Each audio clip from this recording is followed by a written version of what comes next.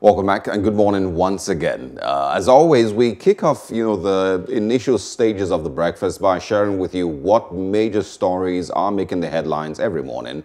And it's not going to be different today. We're kicking off with the Punch newspapers on our today's edition of Off the Press. And we'll be sharing with you as many of them as possible. The big one there says hospitals won't be able to handle serious COVID-19 cases soon. And that is from the NCDC. Federal government to extend curfew hours meets with governors. We're reviewing January 18 school resumption dates as minister. And also, government plans to release rapid test kits in Abuja next week. We can also see on the Punch newspapers, experts kick as federal government signs $1.96 billion Kano Maradi rail project memorandum of understanding. There's plots to cause religious disturbances in Lagos, Kaduna, and others. And also 1,000 NDLEA cadets stranded as minister stops plateau orientation. Okorocha canvasses new political alliance ahead of 2023 polls. And what else can we find over here? Police probe 47 armed Fulani men arrested in Oyo State. And also police lied. Kidnappers collected 2 million naira to free us. That is from a couple in Ondo State. Adoke tested positive for COVID-19, held back in the UAE, says council. One or two others I can throw in. Panel summons 24 families over encroachment of Ekiti Varsity land. And APC chieftains and elders differ over plots against Abdul Razak's second tenure. Well, we have here friends suspect drug overdose as girl dies in Yobe Government Lodge. These are the major ones on the Punch this morning, and we'll just get into the conversation as we wait for our guests to join us this morning. I probably will start with talking about the message from the DSS, saying that there is a plot to cause religious disturbances in Lagos, Kaduna, and other states, some of them in the southwest, some of them in the east. And yes, you should give kudos to the DSS for putting information out there. But one of the things that we'll be talking about today, as we bring this conversation up would be, so what then do citizens do? With the information? With that information. What is the DSS expecting citizens to do now? I think firstly, should they have released that information? Because I would assume this is security intelligence and you need to take proactive steps to checkmate it, right? And if you find out feel the pulse of the people, the city on this issue, it seems that this information, really, what can they do with it? Isn't your job as security to make sure you check this? Because it just creates fear and panic. I don't know. What do you think about it anyway? I'm not entirely against them putting information out there. It should make people aware that they should be more careful in these places, in religious, settings, and maybe in crowded spaces. So should churches be closed down? What are people not expected necessarily. to act Not necessarily. on that information? So that's the question. What actions are citizens meant to take? It said, that people should be aware and also, look out for conversations or invitations into certain things like that, and know that the DSS is watching, and all of that. Well, I really don't know what is expected. I've also read the comments of social media with regards to the story, and people are saying that in other climes, the security services in those places will get this information. You would see arrests being made. You see people being tracked down because they, of course, have been. They have leads on them. Exactly. But here it might not be the same. Maybe the DSS is also working on the background and behind the scenes to ensure that they arrest certain elements that may be trying to cause these things. But regardless, everybody just needs to, I guess, be safe and be careful, and also know that. And one of the things that is important in this conversation is the fact that, and it makes me sad, that we still can have these type of crisis in Nigeria in 2021. We can still have the fears of a religious crisis. We can still have fears of tribal crisis in Nigeria in 2021. So it makes me question how much we've done to unite all Nigerians. So if there is an attack on a church, it doesn't always have to be, coated with religious sentiments. If there's an attack on a mosque, it doesn't always have to go, in that direction. It can be seen as a simple terrorist attack, and that's where we leave it. But we'll find out more. We have that conversation coming up later today. or during the program, so we'll find out more. Another one that gets my attention here is the Rocha Sokorocha story, canvassing for new political alliances ahead of the 2023 polls. Some people might argue it's a little too early to be talking about 2023. We still have a government that is in power, but yes, they obviously are not going to be staying in power beyond 2023. So people can start, aligning themselves left and right to, where they want, how they would, want to take over power. My own challenge and what I feel Nigerians are mostly concerned with is, who are these people that make up these alliances? Are they not the same people, exactly. the same recycled politicians? So when you create a new political party, you create a new political alliance, is it with a different set of people? Is it with a different mindset? Is it with a different ideology? Or it is the same persons, just pouring only old wine into new bottles? So it's the same persons that have continued to be basically plagues to the Nigerian to the country basically in the last couple of decades. And it's not in any way exciting hearing that, there's new political alliances until we see the persons who make up these alliances. And I think what's so key is just how much, new political parties spring up. There are over 90 political parties that contested in the elections in 2015. And we saw INEC registering a lot of them saying they didn't meet basic qualifications to be a political party. But I feel that the stronghold of the ruling and the opposition is just so great on the Nigerian political system that you hardly see any glimmer of hope for any new political party coming on. I can't wait to see, young Nigerians, youth, take up the mantle to say, we're starting up a new force and we're going to make this work, we're going to create a change, and Nigerians voting in mass for them. But right now, it seems the APC and the PDP is, what we're stuck with at the moment. It's maybe because of the factors that determine winning an election in Nigeria.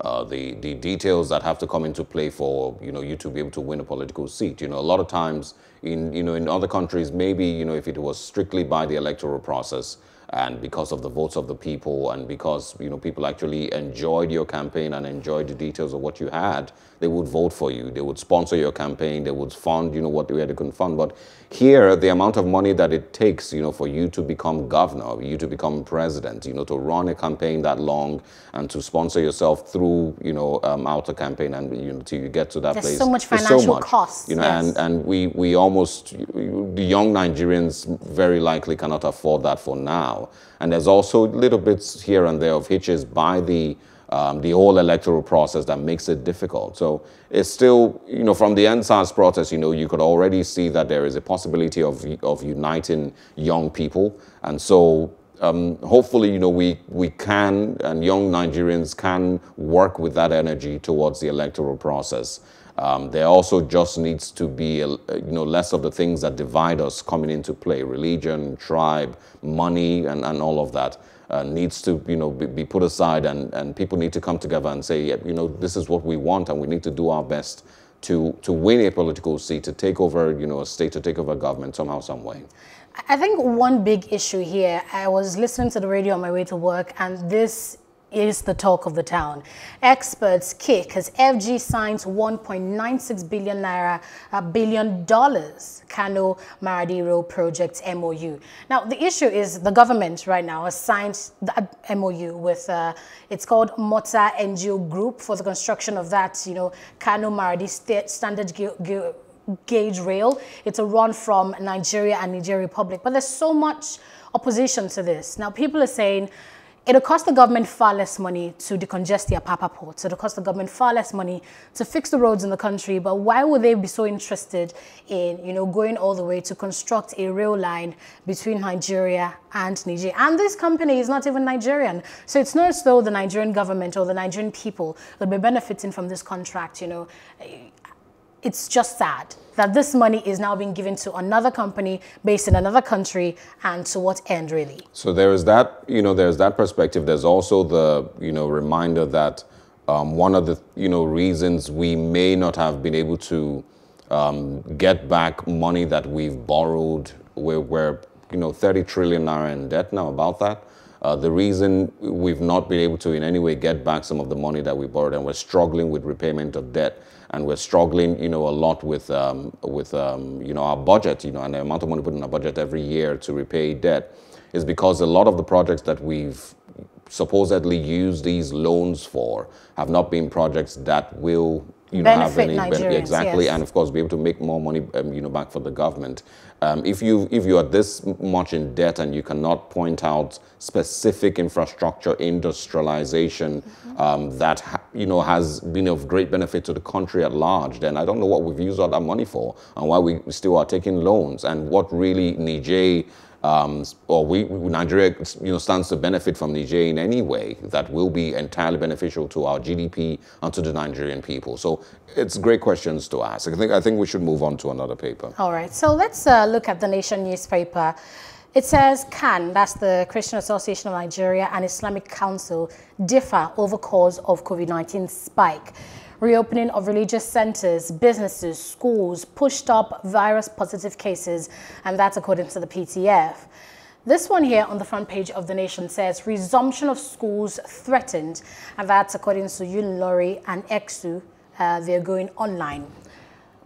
2023, Okorocha seeks alliance of good people in APC and PDP. Okay, we're seeing more light on this now. The Nation is shedding that light, saying they're going to get good people from the APC and PDP. I really want to know They should have put LMAO at the end of that thing. I really want to know what qualifies as a good person in those political parties.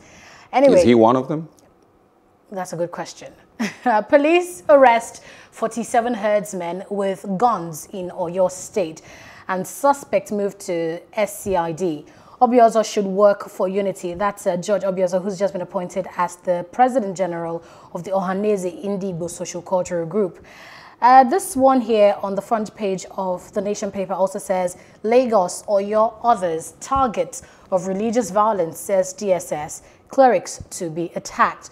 And 43 phone seekers arrested for breaching COVID-19 protocols in Lagos. That was a big story yesterday. We touched on the breakfast. And I think this story here about resumption of schools threatened is such a big one, because the fate of Nigerian students are basically in question.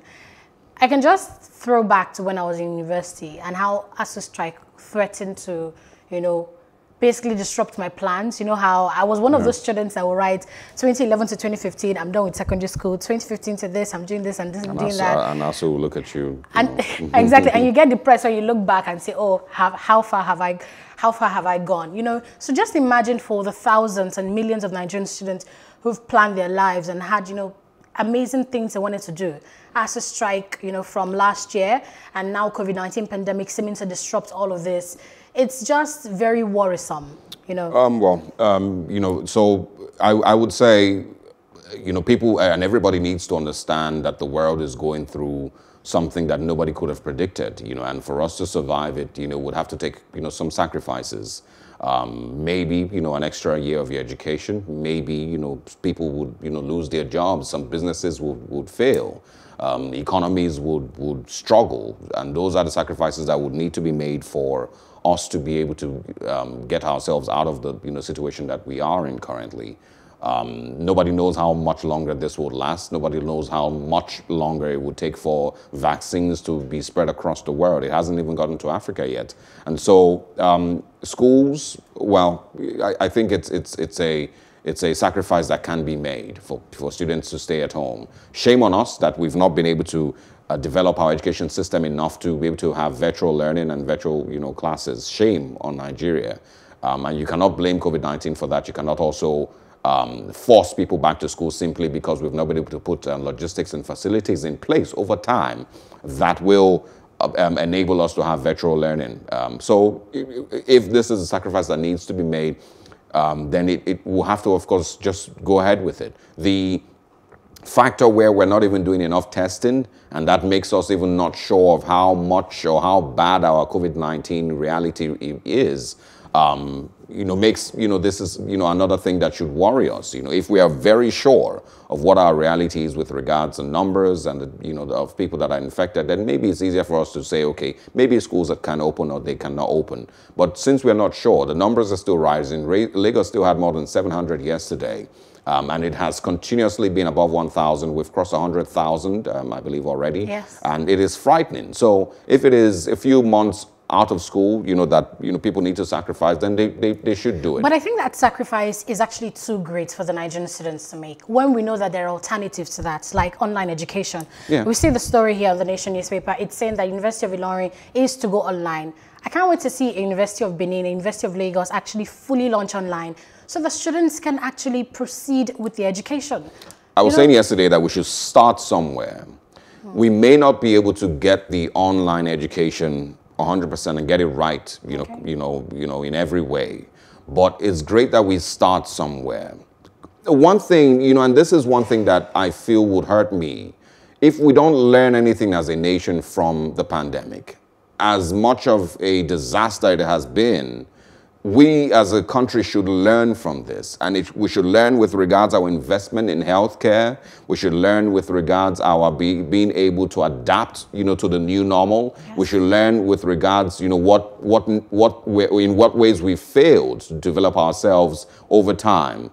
That maybe has made us struggle so much, with this pandemic. If we leave this pandemic, if at the end of this, we still are not able to get to a place where our universities and offices and business places can actually work from home and people can work remotely, then we've really not learned anything. And that's the thing that would really, really hurt me the most. Zoom became a household name. It's a massive business because of the pandemic. And that's because, of course, the app was already there. Maybe they had other ones, Skype and the likes were already there in the past. But it became a massive business simply because of the pandemic. They took advantage of, their presence, and everyone's using Zoom. So we need to start thinking proactively of solutions that could come in handy in times like this. It would be insane if after the pandemic, Nigerian universities still go back to doing the same things that they were doing prior to the pandemic. If we don't fully adopt to online it's going to be completely insane. Yes. Let's move to the Guardian. Yeah. Yes. It says here, why Nigerians can't produce vaccines now. Seems like a very big excuse to lots of people. It says, very far, we don't have the investments. It's a mirage to expect local vaccines now, says Akintayo. And this one says, we're making tremendous progress. Crowds return as striking NIMC workers resume. Just how much or how many times do we need to be told the same thing to learn?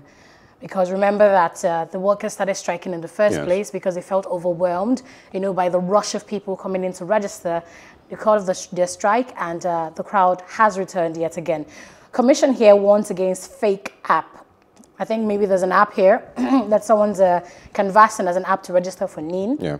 These things usually come with people asking for money to register and all of that. But Nigerians have been warned against the fake app. NIN SIM deadline dates draw closer. Yes, everybody keeps getting that text message every second saying go register January 19th as a deadline and all of that. Officials blame Nigerians for not exploring online process. Indeed, just what we've been talking about, everybody needing to, migrate to the digital side of processes. Crowding at NIMC centers will worsen COVID-19 spread, warns PTF. Bandits levy Niger communities 5 million naira monthly. That is a shocking story. I think it's in Niger. That is Niger State. Niger State. That is a monster story. I saw it yesterday. On social media, and I had to wait for it to make one of the major newspapers before we were free to comment on it. So it's not just a rumor. You remember yesterday that I also mentioned that if we don't get to a place where we're honest with ourselves about what we're dealing with regard to security, then we may never really be able to sort out our issues. If the government continues to be evasive with the truth, then we may never get to the root of all these issues and be able to protect Nigerians entirely. And this just links to the other question I was asking about the DSS, why they need to publish that information. Are you asking people to now take laws into their own hands? Because we're seeing here that in Niger State, they're actually paying 5 million naira monthly to avoid being kidnapped. Yes. So is this what we're supposed to do now? Well, it basically tells you that for people to stay alive, they would no longer be leaning towards the Nigerian security agencies. They would rather, then just pay these, monies and, hope that the bandits. My big question really is, who are bandits? Good question. Who exactly are bandits? Because it's a name that was given to terrorists. It's a name that was given to killers and people who have run wild in Nigeria, kidnapping and killing and maiming people across the country. Who are bandits? If we look at the definition of the word bandit, you would expect that these are people who raid and steal and rob, communities. But it doesn't seem to be a lot of robbing that is going on. It sounds a lot more like killing. So when you say bandits attack a community and kill 13 people or kill 20 people, what was stolen by these bandits? And what really gives them, why are we calling them bandits? Why can't we just know that we are being attacked by terrorists? Is this a new terrorist organization? Is this the same Boko Haram? Is this ISWAP? What's going on in Nigeria? And it's so sad to see just how much people are taking laws into their hands. A community in Niger State have raised up to 3 million naira just to pay bandits to get off their backs.